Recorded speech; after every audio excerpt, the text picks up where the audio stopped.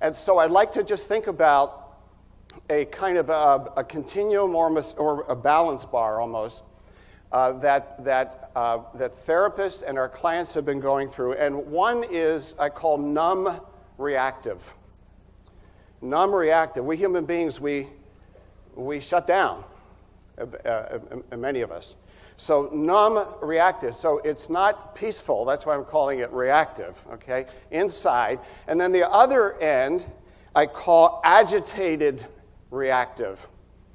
And then some of us bounce back and forth. But agitated reactive, that's where we rant.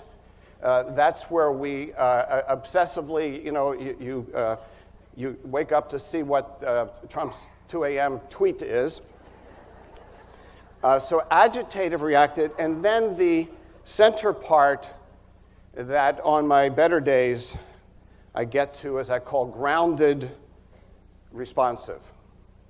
Grounded, responsive. That I'm having the feelings, I'm having the worries, also the hope. I'm trying to be informed, and what I do is going through my cerebral cortex. I'm actually making choices and decisions. And so I think this is one way to think about the challenge for us as therapists in working with clients, and it's also a challenge for it's a way to think about a place for our clients. And so what I assume that many of you in your clinical work are working with clients who have all of the feelings that we just talked about here: anxiety, insecurity, physical symptoms. I do a fair amount of work with medical doctors and nurses. And the TMJ clinic. I don't even need to say more, do I? This audience. Great thing about this audience, Rich, you just say TMJ clinic, they go, okay. Move right along, you know what I'm talking about. People with having memories of bullying and abuse. This is coming out in our clients, especially immigrants. And I come from the Twin Cities, which has many immigrants from all over the world, and tremendous fear. Parents leaving home in the morning worrying if they're going to come home. The kid's told not to answer the door anymore because you don't know what's going to happen. The resurfacing of anti-Semitism.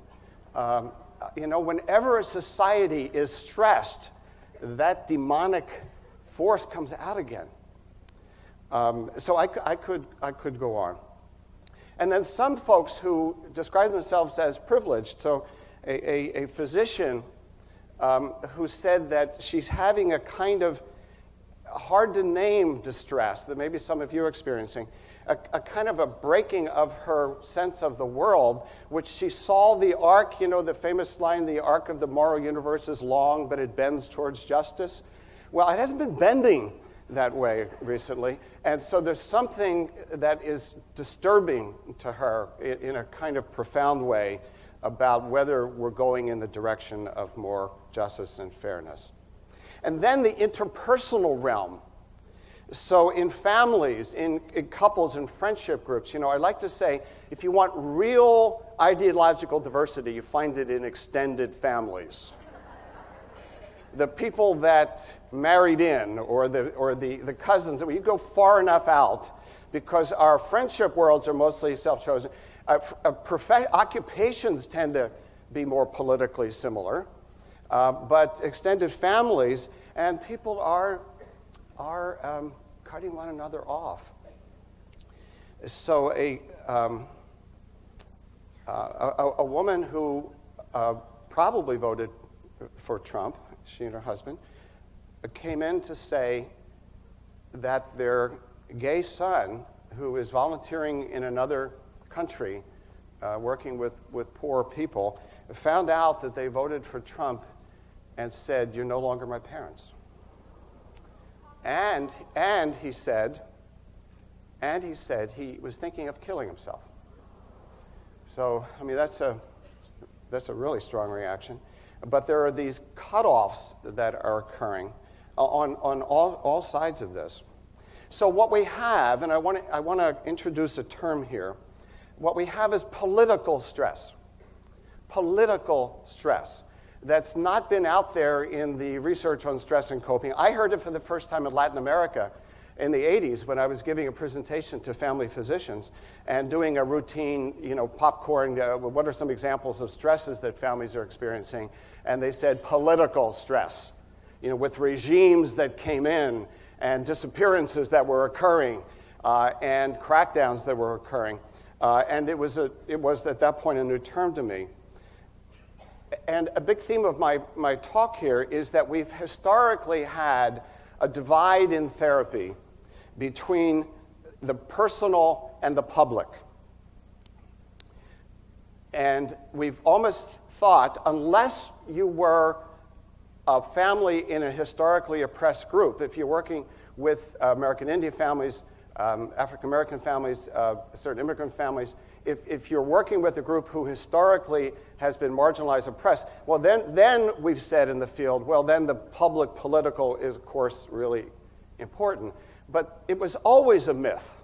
It was always a myth that this membrane between the public/political and the personal was firm or solid for any of us. It was always a myth. Do you agree with me on that? It was always a myth. And now that membrane has been punctured countrywide. It's been punctured. The last time it was punctured in my memory was after 9/11, when it was impossible not to be a therapist and talk with people about this. But then we didn't have the large-scale terrorism continuing, in this country at least. And there was a sense with 9/11, there was this external force and we were temporarily united. Remember that little era? Okay. Here we have more like an emotional civil war. And this one is not going to go anytime soon. So what I'm really saying is that we need to develop our skills. We need to expand the paradigm of psychotherapy so that we can deal competently, ethically, sensitively with political stress in the therapy room.